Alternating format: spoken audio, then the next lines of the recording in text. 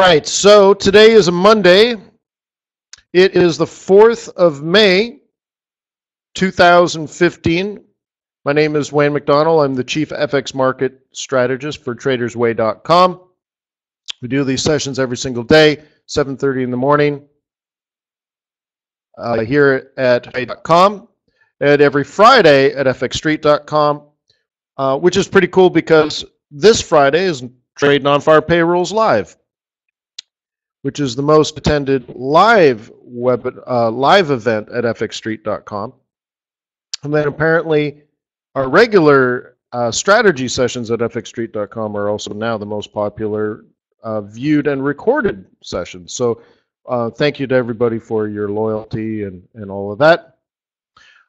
When this session's over, the first thing that I do is upload the recording to youtube.com/c/tradersway. And this way, if you miss a session or if I say something that you would like to view, it will be there. It'll be there for you. So if you watch those videos, you know, it takes about 90 minutes a day to do each of the videos. Leave a comment, leave a like. I mean, a like takes less than 1 second. I mean, you could do that for me, right? But ideally, not just for me and others, but for yourself, you should leave a comment and at least document what you learned in the video and what you took away from it. Mucho gracias. So today, what we're going to do is what we do every Monday. Stick to our routine, since it leads to success. Is to review the event risks a week. There might be risks, they might be opportunities, maybe they're fundamental events that you want to take note of, but there is a lot of stuff going on that is important to a foreign exchange trader. And we're also going to review the Commitment of Traders report. And that shows us lots of things. Where large speculative investments are made by organizations like hedge funds, but more importantly, the change in those positions. And that is sort of our radar to find out what the big boys are, otherwise known as the smart money. And usually we don't have enough time to do technical analysis, but if I can, we can review things. Like, for example, here's this USD CAD trade that we lined up since this bottom. Retrace for the short, which it did. Then we talked about a potential retrace, which it did, 618, and is starting. So right now, it's like 3 or 4 weeks of price action just moving beautifully. And look at this. We already have this week planned out, next week planned out, and the week after planned out. It's audacious, I know, but so far so good. So let's get the party started, eh, Brew?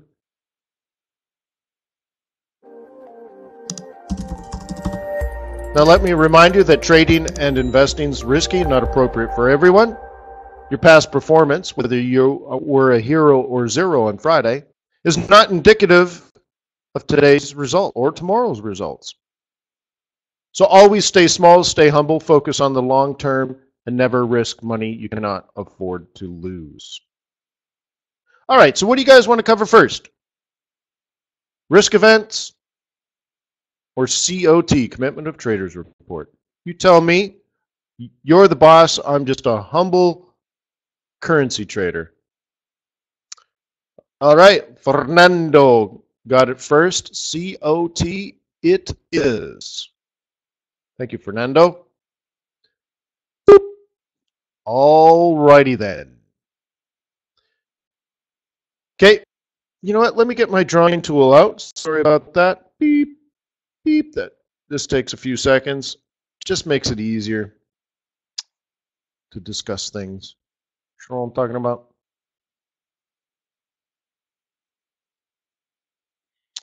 Okay.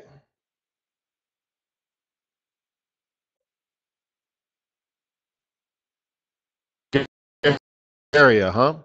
Let's all go on vacation. Well, I'll rent a giant villa on the Black Sea. All right. Okay, so what we're looking at here is the Euro versus USD, the commitment of traders report, non-hedging, which means they're in these positions with the intent of trying to make money. Okay, so how do you come up with these numbers? Okay, these are large reportable positions. So I forget the number, 100 million or whatever it is. The positions are large enough that you're required to report them to the CFTC, the Commodities Futures Trading Commission. So if you're a hedger, you're taxed differently than if you're not a hedger, because a hedger needs to be in the market. So there's different rules, leverage things, and taxation rules. There's a lot of different things out there to promote this idea that if you're a hedger, you need to report it. So anyways, so you got your hedgers. That would be like people that actually use the material. So if this was wheat, right, and you're a cereal company or a bread company, you need the wheat, so you're just using these futures markets to hedge your risk. Fine. So if you're a hedger, fine. And then, right, then you get these non-hedgers, which are the speculative guys, right? And then you have smart money and dumb money and the small traders. Okay, so some would say the hedgers are the smart money, right? The hedge funds are the dumb money, and then there's retail traders. But anyways, so so we separate all of this. So this is just like hedge funds. Fine. All right. So Euro versus the USD. First thing I'm going to look at is this line up here. Okay, and more importantly, it's the recent trend, and then within that, what we want to look at is the previous dot and the new dot, because it might be dramatic change, it might be hardly any change, and we're looking for obviously something a little more dramatic. And if you could see this, let me see if I can. If I zoom in, it might mess things up.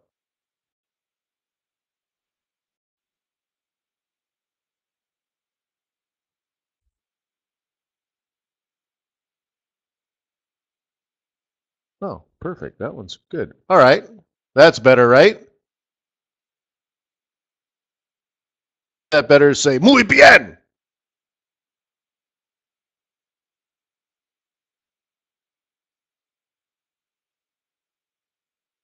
Okay. Trying to fit this in all nicely. All right. So you can see week over week, slight change to the downside. So what is this yellowish, orangish kind of line? So you go down to the key now. Come on now.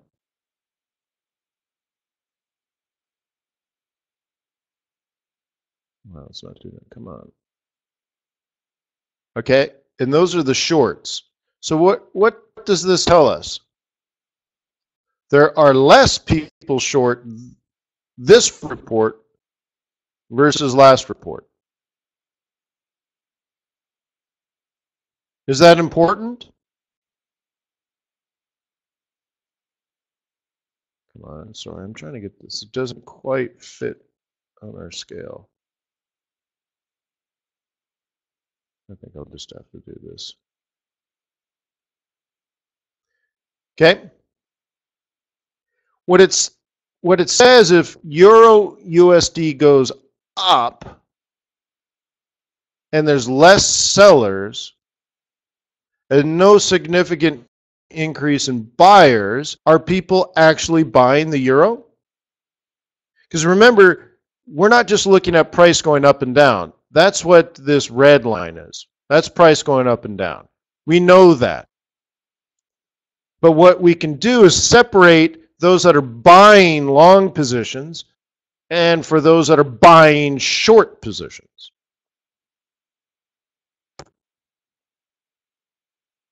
Okay, if you want to look at it that way, right? So this tells us that Euro USD for a couple of weeks now, for 3 weeks, has been, generally speaking, or let's say technically, has been bullish, right? Up, up, up. Everybody agree? Say aye. Generally speaking, over the last several weeks, Euro USD has been up. However, nobody, according to this report, nobody has purchased any significant long positions. Look at the difference between these 3 weeks, right? Here, let me draw it. You have this versus this. Okay? Seems to be quite different, doesn't it? Okay? So nobody's buying, and yet there's been a reasonable downshift in short, right? So that's why it's been going up. Has more to do with people getting out of the shorts than actually going long. So has there been a change in trend? The fundamental trend has been down, down, down, down. And this is what I've been saying has been my bias. Remember what I've been saying as price has been going up? Well, I know it's missing.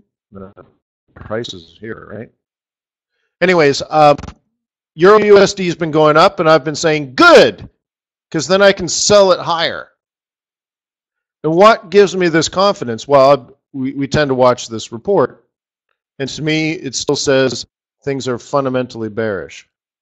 Let's see if I can just get some price in here before it shifts.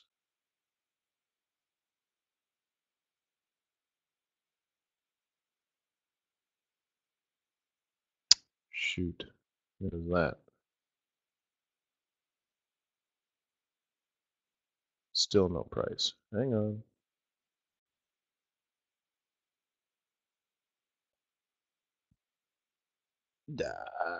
It's a mess.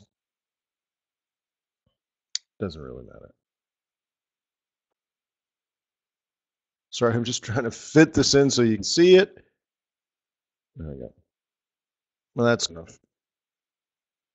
All right, so anyways, that's what it's been telling us, okay? And the net short, there's just a little less people net short.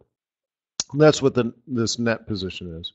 And then, of course, the water line is 0. So the market is still very bearish on the euro. Cool. Next. All right. How about our pig? Who likes to trade the British pound?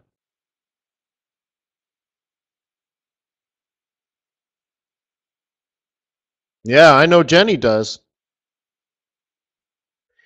Jenny, did you get your second chance on Friday? We talked about it, I think, on Thursday. And then the second chance? Very, very good, Jenny. You probably traded the double top, though, too, huh? You probably did both. Hey, look, you can do both if you're aggressive. Oh, so you waited? See, okay, cool. We'll see if we can revisit this, but we talked about the double top being, Jenny was expecting the double top, but then we talked about the lower low, retracement, lower high, which should give you approximately the same price you would have traded anyways, but because of the lower low, lower high, 1, 2, 3 reversal at the double top, at a place where you expected the double top, you're getting essentially the same trade with less risk. Same trade with less risk on the long run is going to be better. So congratulations, Jenny, for catching that. You mind saying how many pips you're up? How's it doing? Or did you walk with 25 pips?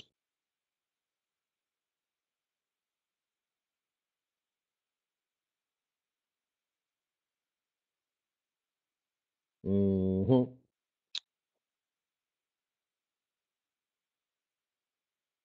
You got out with 130 pips? Oh, I'm sorry to hear that.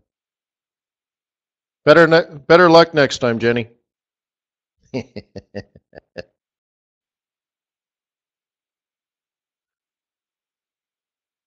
All right. Hey, let's look at the pig. And you can see there's a giant increase over the last few weeks, okay, in price. This is the price. Oh, look, we got this now. It showed up. Sweet. All right. So you can see a big jump.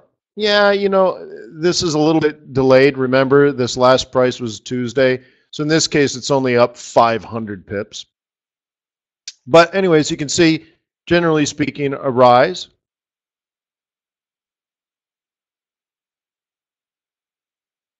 And according to this, it's still people just exiting their shorts. Huh. Interesting. I didn't expect to see that. I was hoping to see something that showed us. Wait, no, that's shorts. I'd like to see a jump in this number. Okay, and there isn't. I'm a little surprised by that. I'm I'm a tad bit bound because, as you know, we predicted the reversal in the middle of April. Cool. So we got the reversal, did everything we expected it to, but according to this, the market has an awesome analysis. And remember, the market's always right. And I find my experience has taught me over 10 years of trading publicly. My experience has told me that the market is slow as molasses on a cold Georgia morning, but then when they figure it out, boom! So right now, our intelligent mixture of technical and fundamental analysis and good old-fashioned guesswork did predict a reversal in British pound. British pound is up now close to 1,000 pips. And we don't see it yet in the Commitment of Traders report. Interesting, isn't it? What happens now if suddenly you get this one drops and this one rises significantly? Then that's ching, game on, bullish trend in British pound. Yet we're ahead of the curve. You can get into trouble though trying to outsmart it.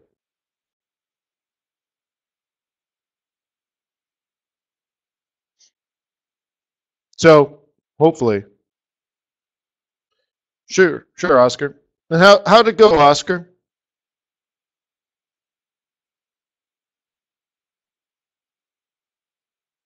See, what I've been saying is, I believe most governments are essentially impotent.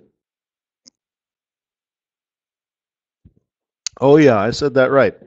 And right now, central banks are ruling the financial world, not fiscal policy. So, on the long run, or say in the medium run, short to medium run, I don't think results are right are important.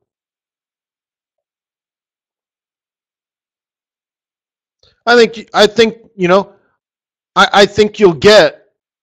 I don't even know if you'll get a short-term shock and awe. I think it'll happen.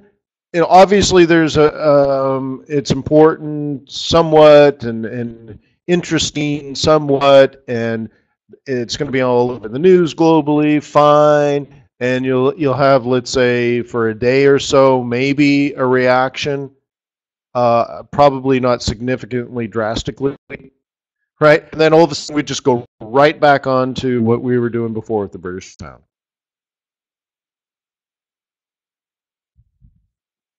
Okay. Does most care about the UK elections? Probably not.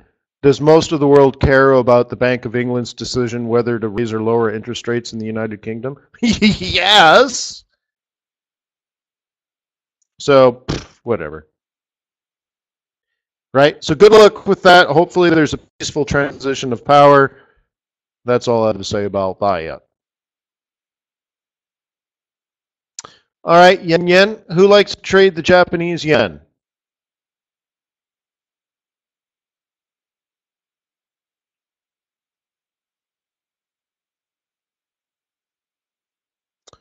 Yeah? All right. Cool. Yeah, me too. Check this out.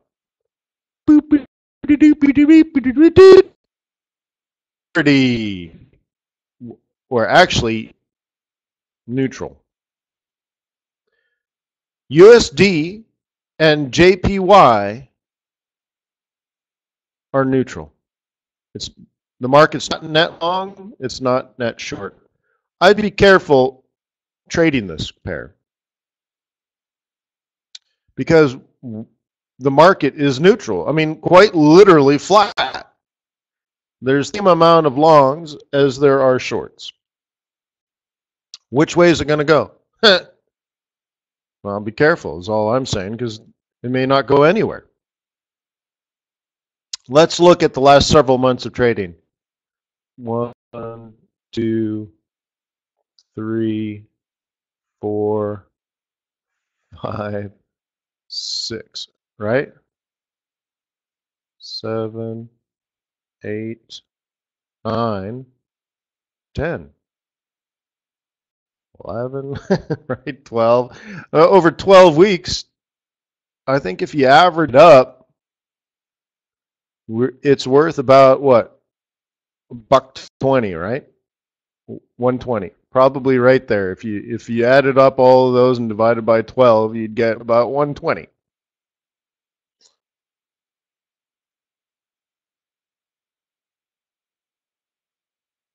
Okay? So please be careful.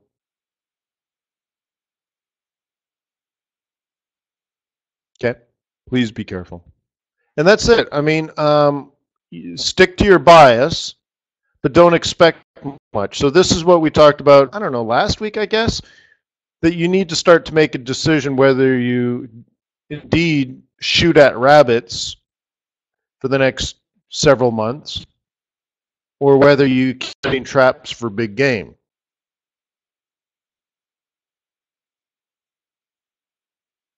Or maybe a combination. Let's say price comes back down to, I don't know, 1950. 1950. Okay?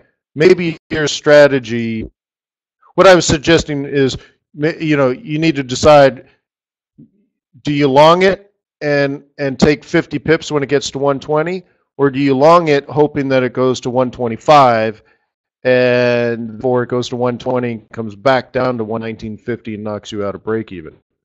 You had the 50 pips in your hand. So what do, right? Well, what if you took 2 shots? One, you say you're going to hold it till the end of the year. The other one, you're going to take your 50 pips and run. But now you got to double the risk at the entry. So, at least think about how you're going to play it in a range-bound market. And let's say in the next several months, it's going to break the range, and you need to ask yourself, is it going to break to the upside or break, and sort of lean more towards your bias. But right now, neutral. That's that.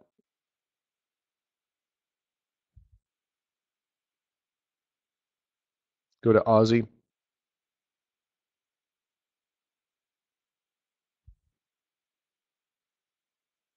How do you feel about Aussie? Dramatic increase in price. Dramatic increase in price.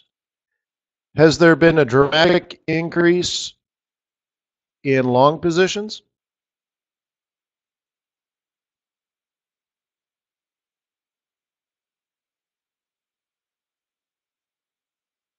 Actually, just a slight tad less people long. Well, how could price go up dramatically if nobody bought it?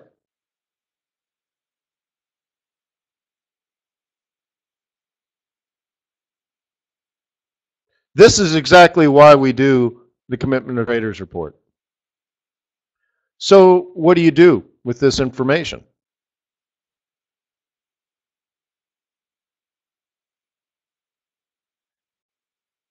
Right? You sell at 80. Of course, we've already had that.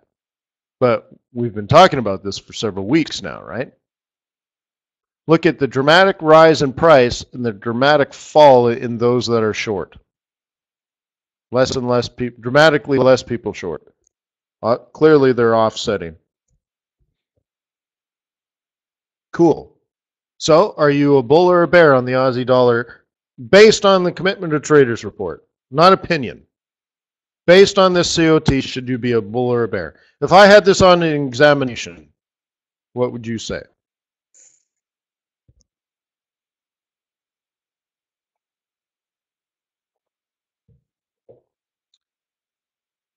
You should be a bear. Well, you shouldn't be based on the COT. That's what I'm trying to teach you. Orange is neutral range, not according to this. Okay, a dramatic change in short positions, no change in long positions. That creates price going up. It has a direct impact on price. Right. Well, again, I didn't ask on if you were neutral. I'm asking based on this report. So if you're not using, if you don't take this information into account, then you should not look at the commitment of traders report. That's all. Just based on this, how should it impact your, let's say your overall bias? You should still need to tell yourself this information is important and should be included in your bias. That's all. Okay. And according to this, it's not neutral at all.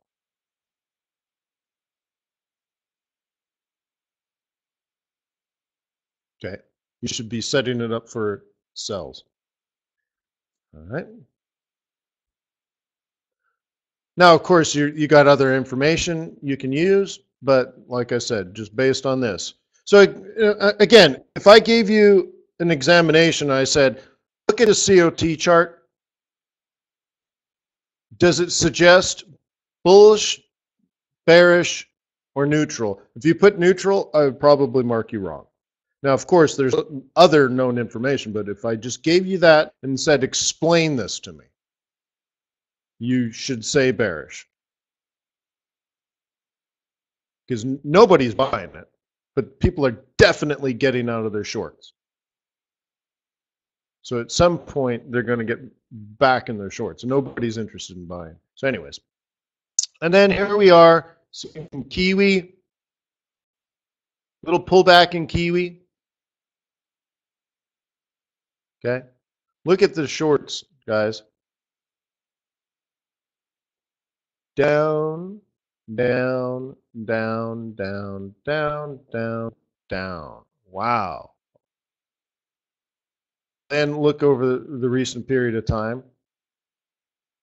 Up, up, up, up. Okay. Quite a few people have bought. Quite a few people have gotten out of their shorts. So at some point, what we want to see in price is this. Okay. Now, this is price now. Okay. A little all over the place, right? But, maybe you play it like this.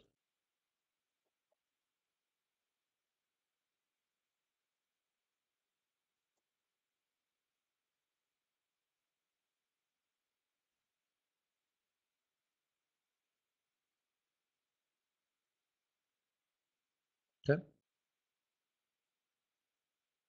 Look at the nets, guys. Just look at the net. Okay. Anything below this line here is bearish. Means there's more bears than bulls. Look where we are versus the beginning of the year. There was, it was fairly bearish. Now I'd say it's almost extremely bullish, isn't it? Sort of this distance from how bearish it was to neutral is less than how bullish it is now. So we've had quite a change in sentiment. Remember, it's not even sentiment. It's changing in large reportable positions from clearly more bears. By bears, I mean people short.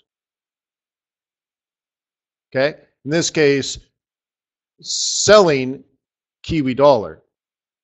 In this case, now they're long Kiwi dollar.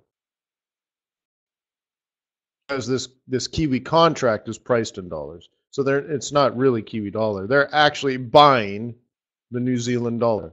They're net long Kiwi dollar. So that's quite a thing. That's quite a change in trend. So buying dips would probably be a reasonable strategy.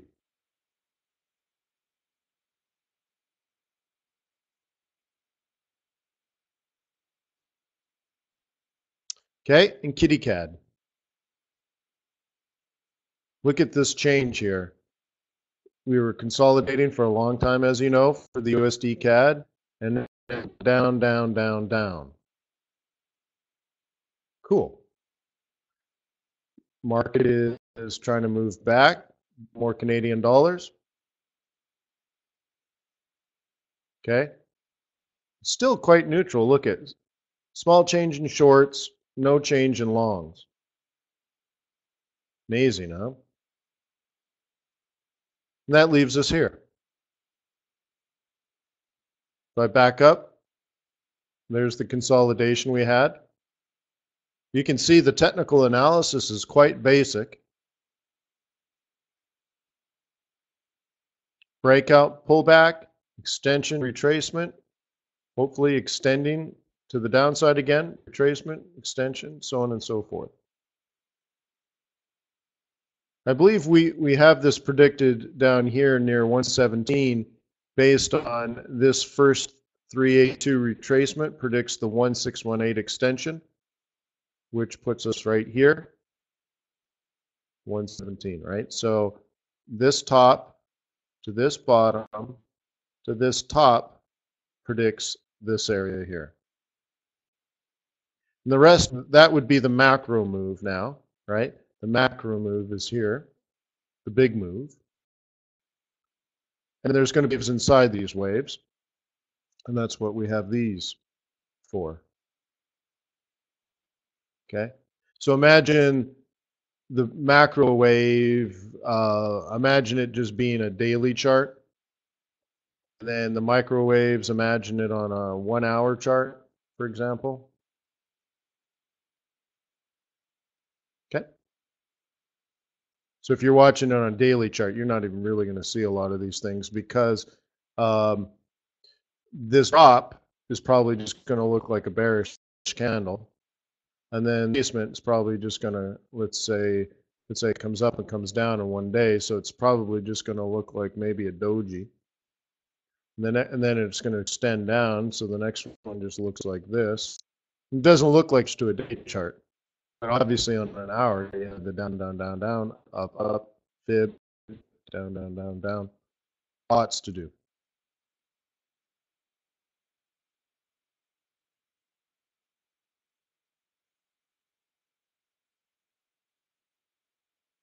Oh, interesting question. Eric wants to know, do I know a strategy for gaps? I absolutely do. Would you like me to tell you?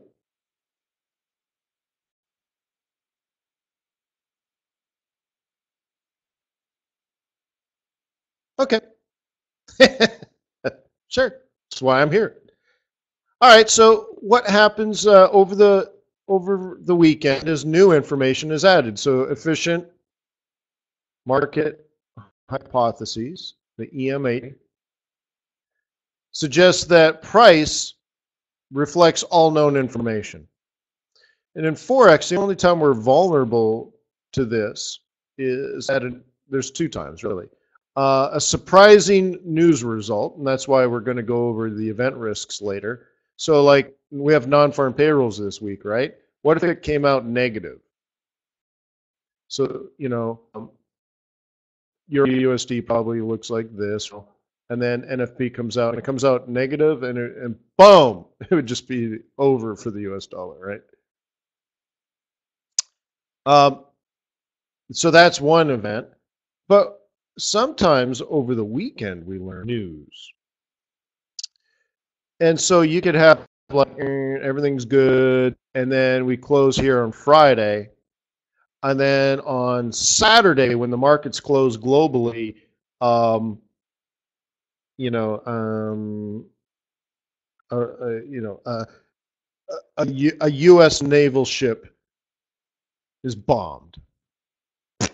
We don't know what, but is it war? Is it terrorism? Whatever.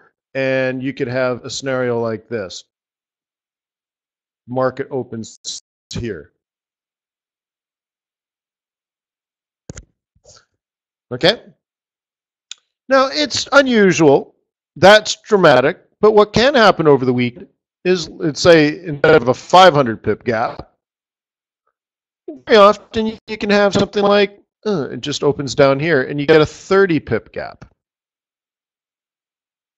or a 20 pip gap, or sometimes 50, even 50 is dramatic. Okay? And this creates an opportunity. Okay? So the dramatic one, you got to be careful. Okay? Because, if it does impact return, that gap's probably going to stay. But we'll talk about that in a different time. Traditionally, the way I trade it is, let's say this pair, whatever I'm pretending this is, gaps down, opens here. They call it a gap because there is no price in between. It just, Monday opens down here. Okay? What I tend to look for is price to come back and fill the gap. And it's usually mostly all of it, but not always. And then, very typically, it continues its mission. Not always. But that's the theory, the general plan. So something over the weekend caused this currency pair to drop. Okay? So it just drops. In fact, it doesn't actually drop, it just opens lower. So what you want to look for on the smaller time frame when you notice a big gap, and here's the gap where there's no price, there's nothing there. Typically what I do is I drop into a smaller time frame, like a 1 minute or a 5 minute. It only happens on Mondays in Forex, big gaps like that. So you have price now like this, then it gaps. So sometimes what it'll do is it'll come down a little bit more, and then it'll come around, and it'll start to rise again. Very often, once you're at or near where price closed on Friday, you take your profit. So the first part of the gap strategy is take your profit here.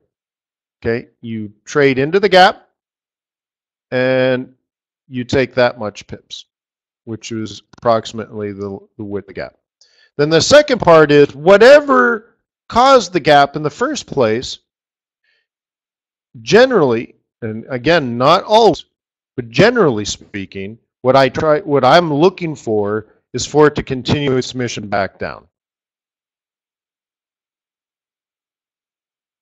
Okay, this has to do with profiting and rebalancing and getting into the right position, all that kind of stuff, as market participants come back to the market and adjust to the new news.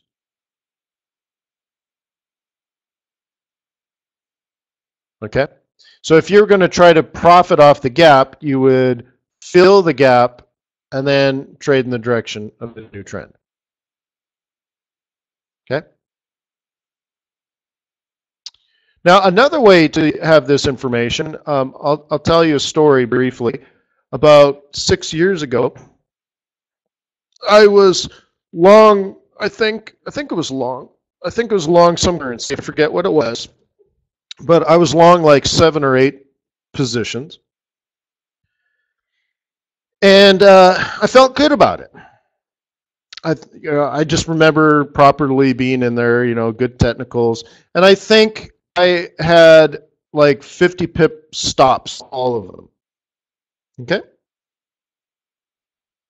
And I felt really good. And I can't remember if the stops were profit or break even or what, but I think I was up like, let's say basically 100 pips, 80 to 100 pips per trade, stop loss at break even or something, but 50 pips away. And I felt good about the positions. I liked being in them. Technically, I think I got in good. I had stops on everything, and I liked fundamentally where I was going. Okay? So I felt really good. And then some sort of news occurred over the weekend. And again, I don't remember what it was, but it was important. I'm like, oh, snap. That's awesome. Because I thought the news would help me. I wasn't worried about losing money because I had stops. And whatever, so I thought this could be very good for me. The market could jump like 100 pips and I'm in like 7 or 8 trades. This could be really good for me, right? The problem is it gapped against me. And my stops were, like I said, about 50 pips away, I think. Locked in some small profit, right? Worst case scenario, theoretically, is I only make a little bit of money. Well, the problem was, let's say price was here, my stops were here, or my entry, let's say, was there, and let's say my stops were here. Okay, something like that. So here's my stop, here's my entry, and here's price. So in this case, I could lose a little bit of money, right? Whatever, in this case. So price is up here. And if price comes down and hits my stop, I'm taken out, right? And I lose a little bit of money, but that's how it goes. The problem is it gapped more than that. It gapped something like 150 pips. Okay? And all of a sudden it went from here to here. And we were now trading like this. Am I taken out of the position for a small loss?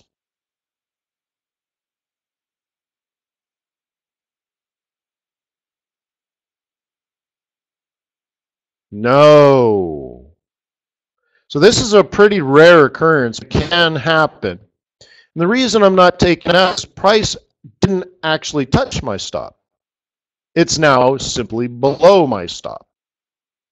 So my stop loss was above price, but I'm long. It's not slippage. It just didn't touch. That's how stops, you have touched your stop to get knocked out. But price gapped. It's very rare, guys. And this was probably like in the 2008 kind of time frame. I can't remember. But it did happen to me. And suddenly I was super excited because I remember I was at my computer because I was thinking, man, I'm going to make like 2,000 pips and I want to take profit, right? And I'm waiting for the market to open, and it opened and I almost had a heart attack. But I was there at the moment it opened because I thought it would do this, boom, and I'd be up here, right? And I'm in 7 or 8 trades. I'm just going to take my, 3,000 pips, and it was all going to be good. So anyway, so I was down here, and the reason I bring this up, this losing position for me, where I could have taken a bloodbath. What did I do? Did I panic? No. Why? Because I know how to trade gaps. And again, my theory with gaps is to let it try to fill the gap.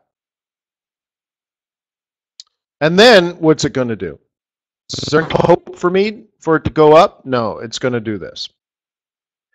And the second part of this is you got to be very careful because if it was very significant news that could change the trend in the market, it might not pull back very much, and it could drop like a ton of bricks. There's no hope, right?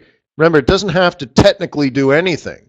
Fundamentally, the new information is going to drive price. So I was left in this situation where price had done this, my stop was about here, and price is down here. I could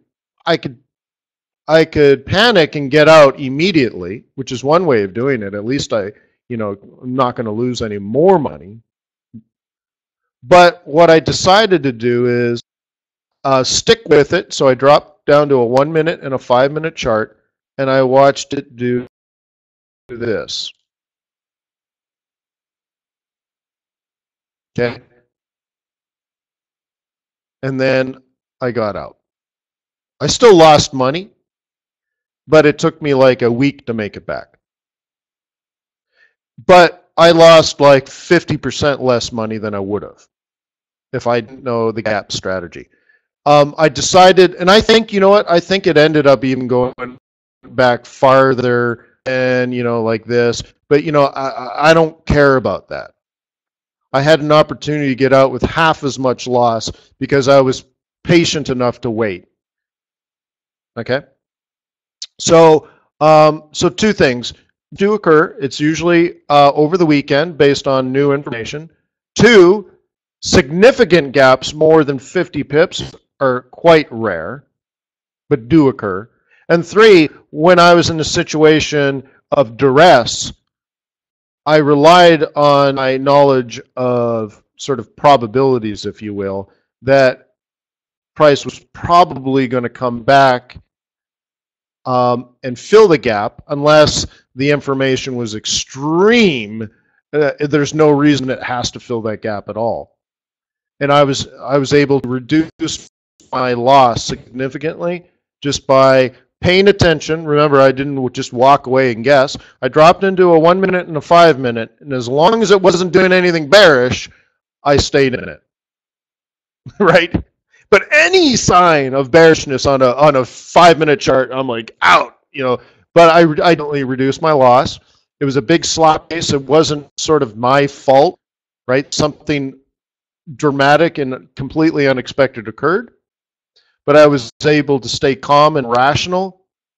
And instead of taking a bloodbath, I just had a break-even week because throughout the rest of the week, I was able to make up my losses through small, conservative, repeatable trades. And I just it was a bad week, but I didn't lose any money kind of thing. And you just move on. So I don't even remember sort of the scenario of what the news was and all that because it didn't have a large impact on my overall, month or well, let's say month, but not year, right? So that's how you handle it. Okay. Was that helpful?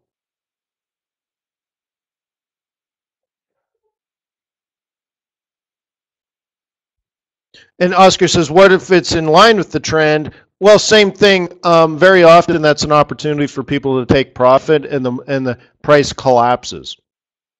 Okay? So that's happened as well. And that's what I was ready for, guys, where I was up, like I said, 80, maybe 100 pips on several trades, maybe 50 pips on some other trades. But the boat was loaded, so to speak. And I thought the news was going to gap in my favor, and I was going to stay in it until the opposite, right? Where I dropped into a 1 minute and 5 minute until it looks like it was starting to come back around to fill the gap. I was just going to take my money. Because look, if it gaps up 100 pips and you're in 7 trades, all of a sudden you're like, yeah, baby, that's a good day. Okay? So I was ready to get out on the first sign of exhaustion. And that's why I was there at that particular moment. So, there's a lot of lessons in here if you think about it. One, I did my best to reduce my risk going into the weekend. Two, I was still trading over the weekend. Even though the markets were closed, I was paying attention to the news. And I was thinking about my positions over the weekend. And then three, before the market even opened, I'm at my desks at my desk. The charts are open, and I'm ready to act.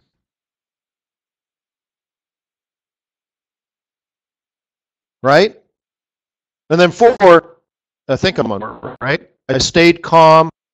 My thoughts were collected. I stayed rational, even under extreme duress, and I used technical analysis to reduce my risk and reduce my loss.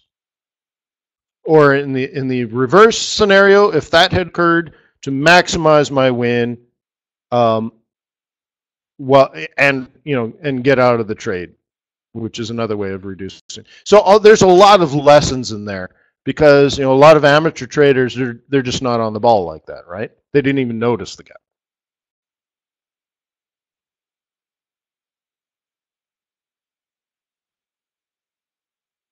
So I need a 20-second break. Sorry.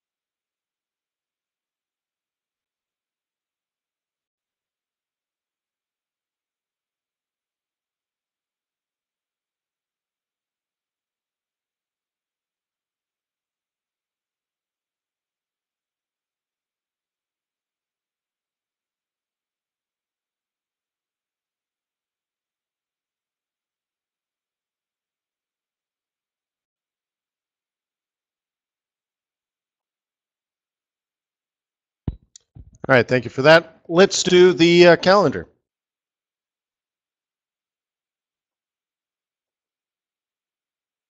Zeal, it is very difficult if there are too many open positions. Yeah, well, I've managed as many as 150 open positions at once. Oops, that's not the one we want.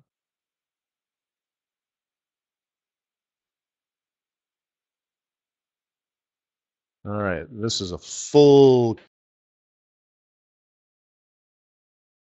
calendar. Can't even get it on here. Maybe I'll reduce it. Well, no, I guess we'll just leave it for now.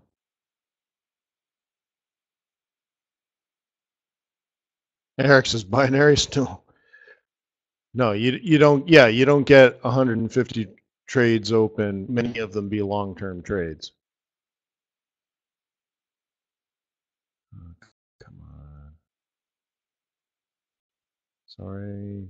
Come on. Sorry. All right, that'll have to do. Pig. All right. Yeah. So yeah, when you're in longer-term positions, think about it this way.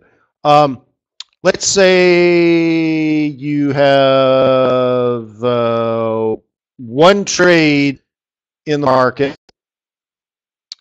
and it's profitable and your stop is at break even. How much margin do you have available for your next trade? What percentage?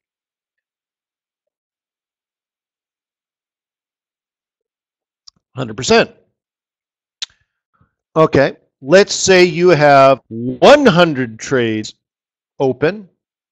They're all profitable and all stops are at break even. What percentage of your margin is available?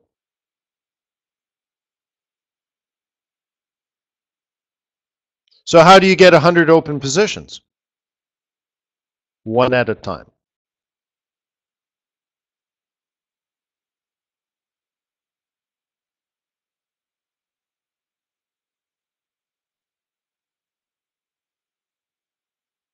Is that an eye-opener for anybody?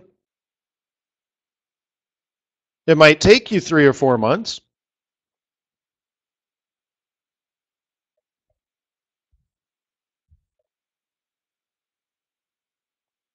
Yeah.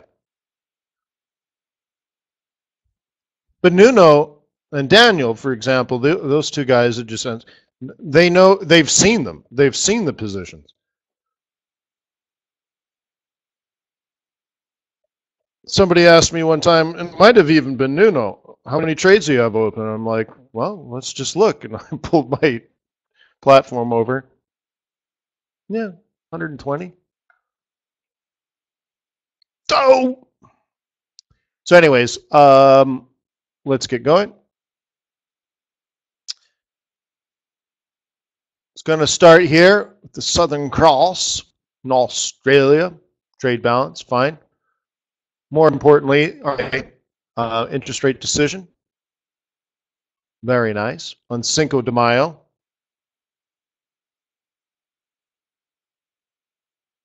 Yeah, yeah. You know, here's why I like sharing. You don't know until you know, and that the knowledge itself, right? It's like Roger Bannister, the 4-minute mile, and it used to believe that it was physically impossible for the human to run a 4-minute mile. Now people do it all the time. You know, it's like, if you only knew, then you would at least try, right? Or it's right. It opens your mind.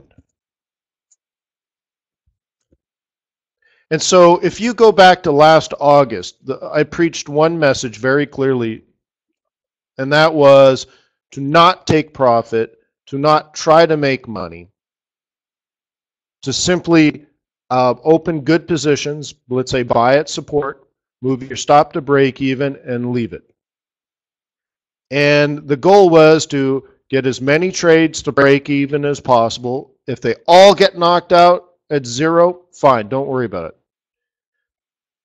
But if some of them stuck, that you would get paid, not in August, forget about it, don't even think about money in August, but you'll get paid in November and December. And if you're lucky, over the course of August and then later in September, a significant amount of your trades, let's say 8 or 9 or 10 of these trades, will not be knocked out at break even. That was the focus for the entire month of August of 2014. Yep.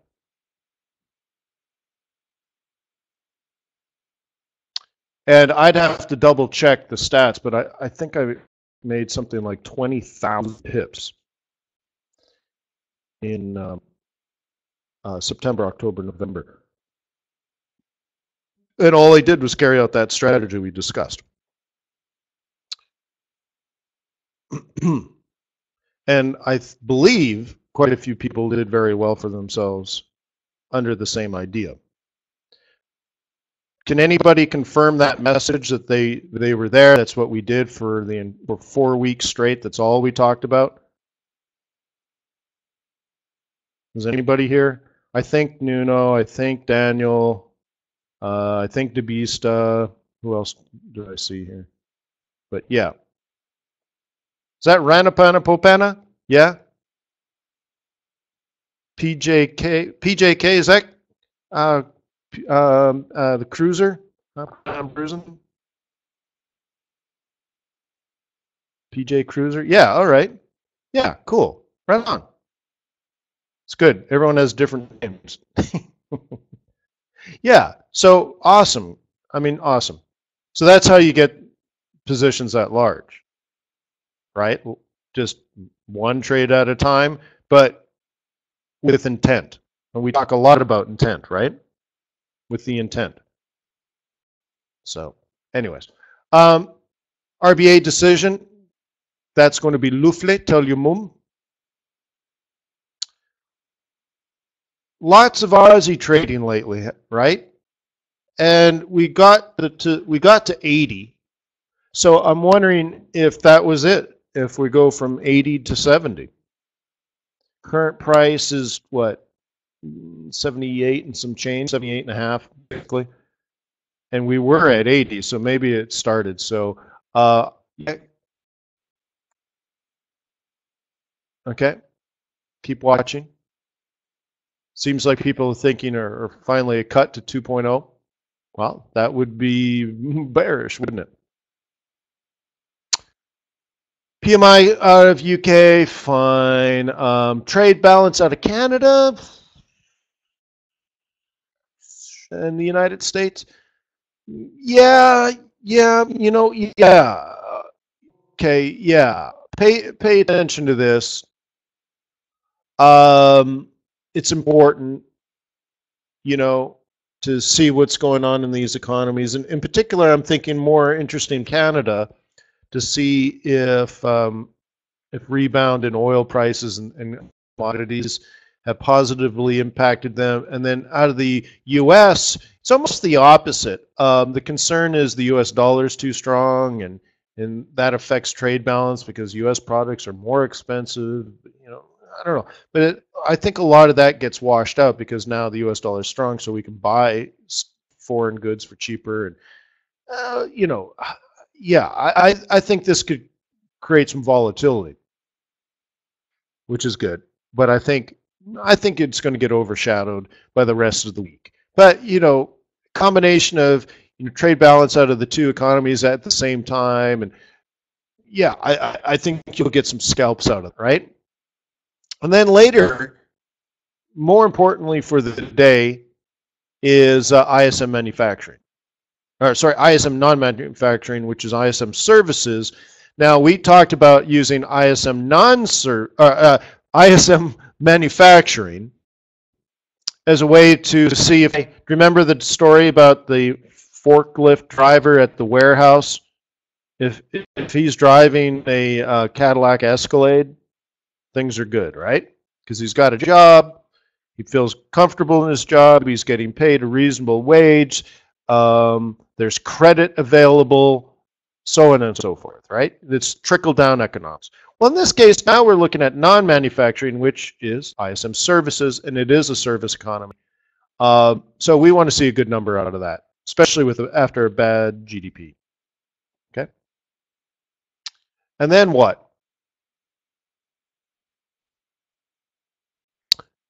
Okay, Kiwi unemployment rate. All right, well, if you're trading Kiwi, a good number is going to be good for your Kiwi, right? So, yeah, all right, fine. I mean, obviously, a good number would be good for New Zealand. A bad number would be bad for New Zealand. Fine. Then back to Australia. And if you don't know, if you confuse these two flags, they look similar, right? You see the difference? There's a little star in Australia. That's the southern star. So that little star there, that means Australia. And you notice on New Zealand, they don't have one.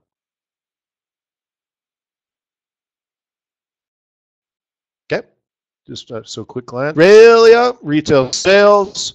Well, if they're cutting interest rates, are they going to have a good retail sales number?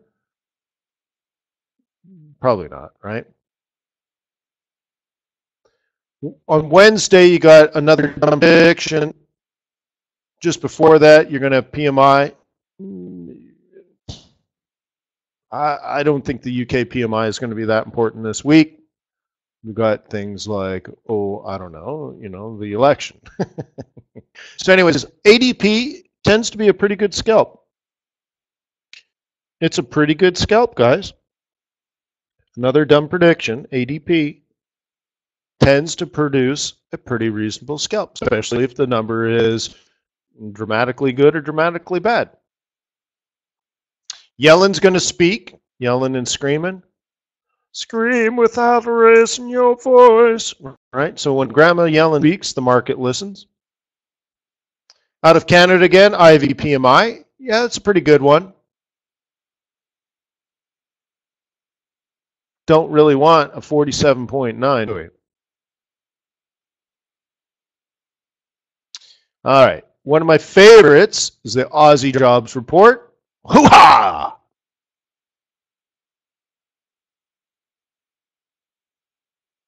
Really, I like it. I like it a lot. Yeah, Aussie jobs report. Make sure you trade it.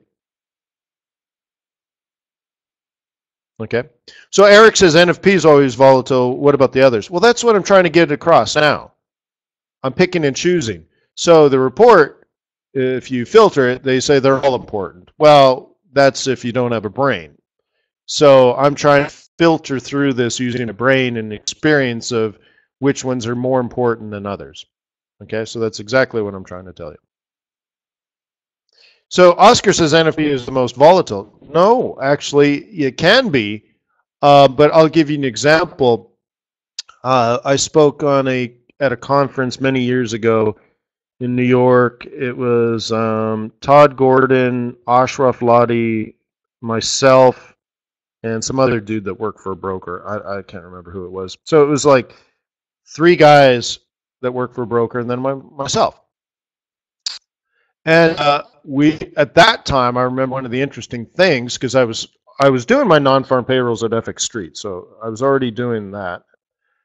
But ISM services, where is it? ISM non-net manufacturing was the most volatile. Okay. Well, FOMC isn't monthly though, Nuno, as well. Okay. So ISM services was actually more volatile than NFP at that time. And right now, I think ADP is the easier trade.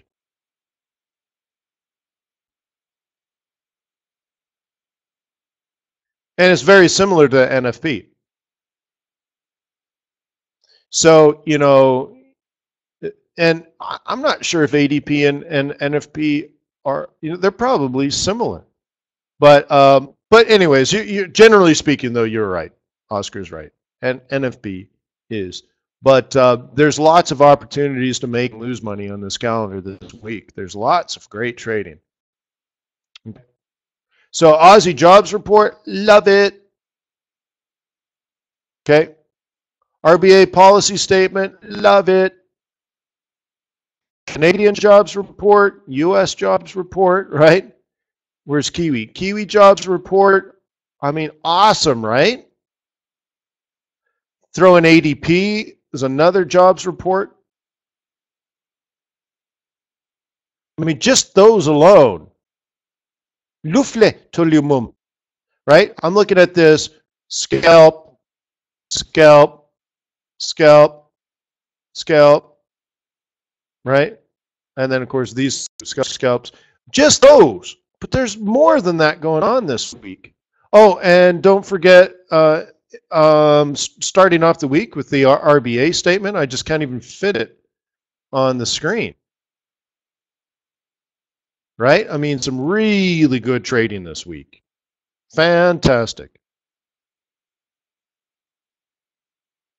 Oscar says ADP might have changed their formula. I don't think so, because the way I understood the formula was they just simply give you the number. Now remember, ADP is a payroll processing firm. And all they're doing is saying how many people are on the payrolls. So I don't know what the formula would be besides how many people are on their payrolls. But maybe I got that wrong. Now, many years ago, you know, I had some research conducted. Worley did it, and he looked at positive and negative correlation out of ADP with the intent and purpose of predicting non-farm payrolls. And there was absolutely no correlation at that time. This was before the crisis. There was no positive or negative correlation.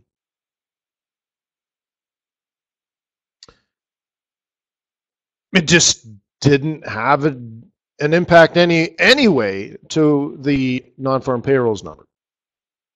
And likely that's because ADP, I think, just calculates how many people are on the payrolls.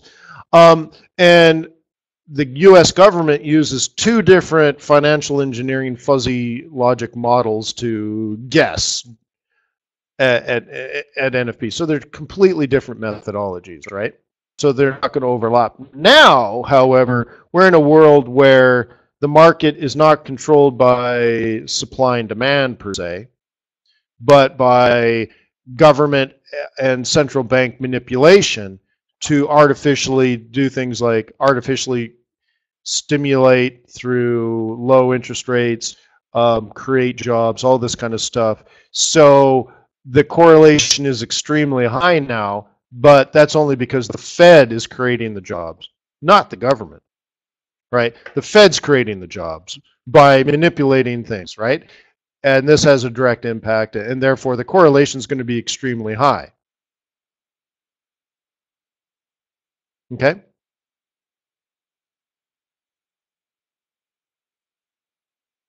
So whatever, we'll see where that goes.